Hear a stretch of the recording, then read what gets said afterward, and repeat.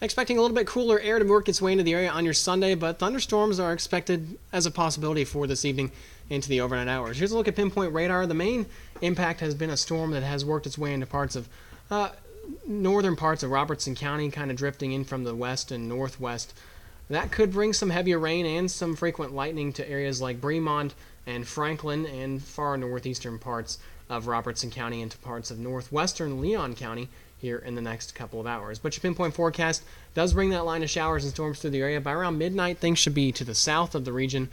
Still expecting a couple of rain showers through the overnight hours, but then things stay cloudy through tomorrow with scattered showers and thunder showers. Things will clear out, though, after around sunset, but not before we see some fog perhaps develop by Monday morning, and then Monday afternoon, lots of sunshine works its way back into the Brazos Valley. We had a gusty day today around the Brazos Valley. Peak wind gusts up and over 30 miles per hour for many of us, with Crockett topping out about 29 miles per hour.